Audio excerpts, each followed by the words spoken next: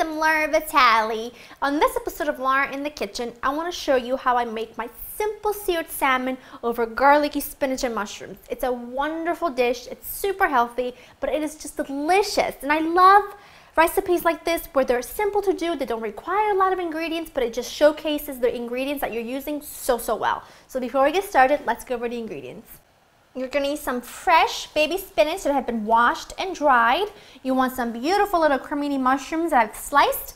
Just 1 tomato chopped, some garlic, tiny bit of balsamic vinegar, salt, pepper, olive oil, and of course you're going to need salmon. But because we're going to make the spinach sauté first, I like to keep the salmon in the fridge to keep it cold until last minute. So this is how simple it is. I have a sauté pan here with high sides with just a couple tablespoons of olive oil.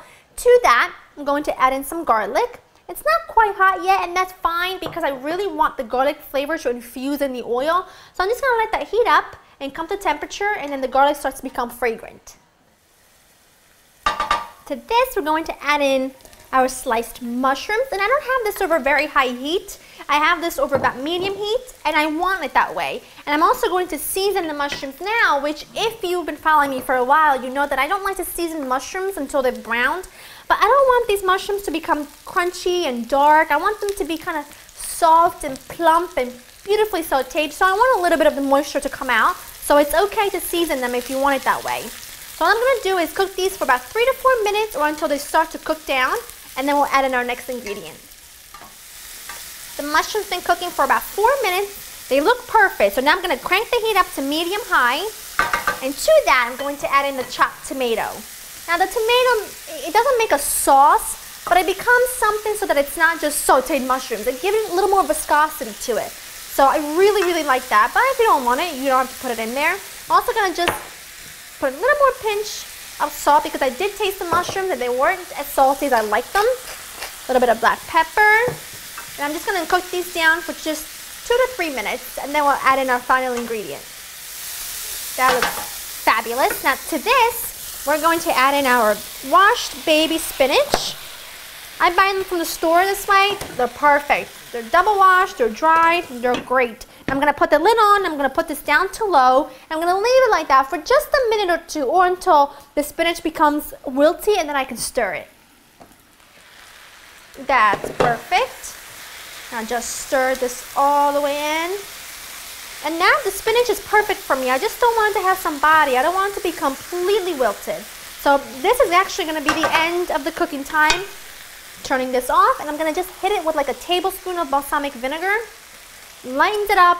It's just fantastic. I love it. And with seafood, I always like a little acid just to cut through the fishiness, if you would. And salmon is a very oily fish, but it's loaded with some fantastic omega fat, so it's a good fish for you. So now I'm just going to put this on a plate or a platter. And then, now, you know, ideally you would do this and cook the salmon at the same time. But because I'm trying to show you guys one step at a time, I'm going to do the salmon separately. So I'm going to cover my veggies with a little bit of aluminum foil just to keep them nice and warm. And I have company, so I want to be respectful of that. So now, just setting this aside. And I'm going to prepare the salmon in the same, in the same skillet. Why not, right? There's no need to get another skillet dirty. Now, this is my salmon. I have here 4 pieces of 4 ounces each of beautiful fillets of salmon, and those are just fantastic. So all I'm going to do is sprinkle a little salt and pepper on each side. And you want to make sure to do it on both sides. Now, in my skillet here, I added another couple tablespoons of olive oil, and it's nice and hot. I have this over medium-high heat. So I'm going to put in my salmon skin side down. Skin is edible, but it should be crispy. It shouldn't be soggy. So, skin side down. Beautiful. Now, also, I want to point something out. Unless your salmon, and this is my opinion, I'm not saying that you should think this way, this is something I do. Unless my salmon is sushi grade salmon, I like to cook it all the way through. Now, some people like to eat their salmon, you know, medium rare, but unless it's sushi grade, I like to cook it all the way through. But you just want to cook it so that it's cooked through, but you don't want to dry it out. So this will take, because it's about 1 inch thick, it'll take between about 4 minutes on each side for that perfect cooked through salmon flakiness that we all love. My salmon is perfectly cooked. Remember, we seared it on the skin side first, so now we have a really crispy, crispy skin. And look at the other side. Look how gorgeous that is. Isn't that beautiful? I cooked it for about 4 minutes on each side. And that is just going to be flaky and delicious. And look at that. I just want to make a little bit more room because I have one extra piece. Look at that. And that to me is beautiful. It's simple. It's cooked well because that's what's important. You don't need a ton of flavors. You don't need a ton of ingredients. Just cook it well. Let it go. Let that crispy skin come to life. And it's just wonderful. I like to just sprinkle a little parsley over the top. And it's just, that's just beautiful.